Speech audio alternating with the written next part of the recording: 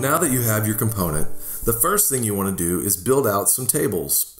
So let's click into our component and build our first table. So we're going to com_movies, and then just click on New Table to create a new table.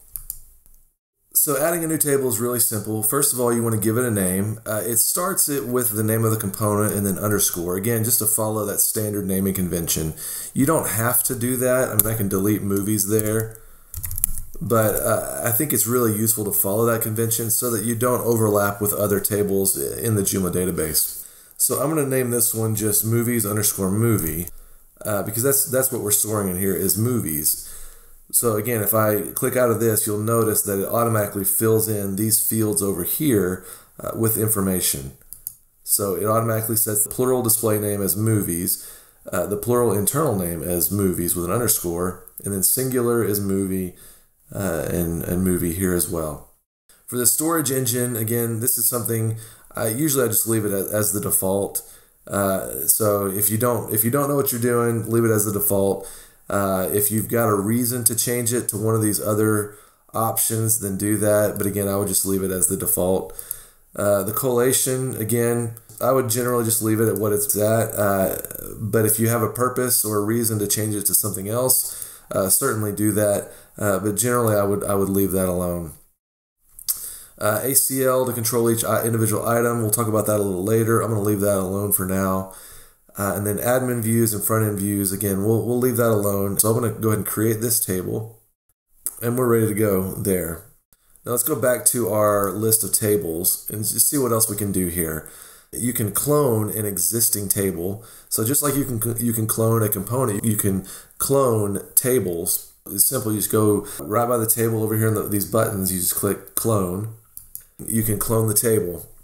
Now, one of the really cool features here is that you can actually clone this table to another component. So if you've got a useful table from a component that you've built before and you want to use it in this component, you just go to that other component, click clone by that table, and then clone it to this component. So what I could do here is I could select my test component and clone this table to that component.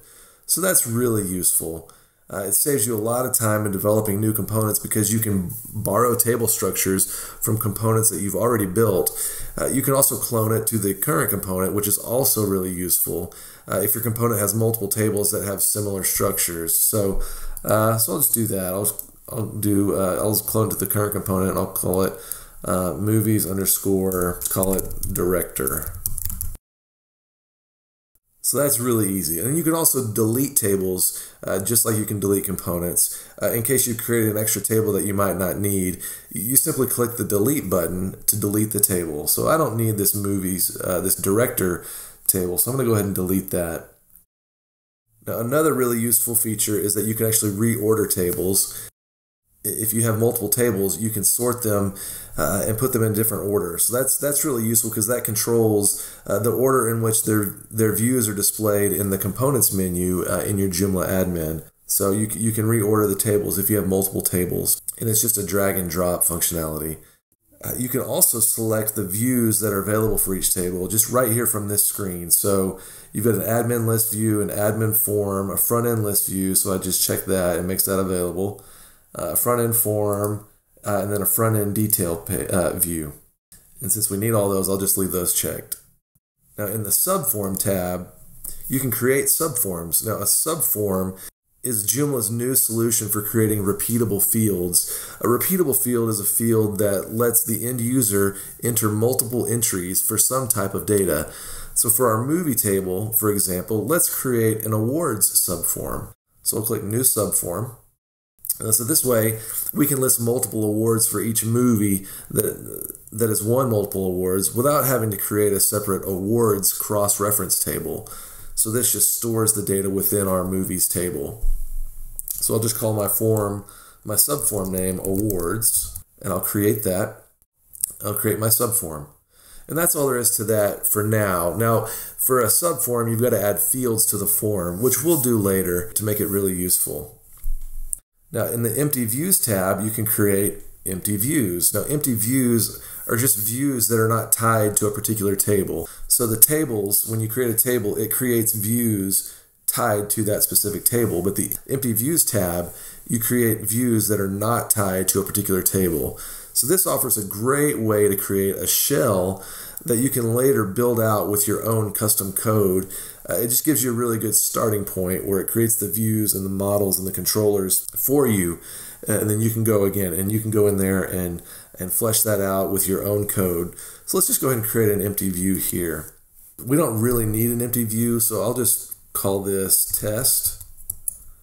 It automatically, again, you'll notice throughout Component Creator, it automatically fills some things in for you just to save you time. That's one of my favorite features.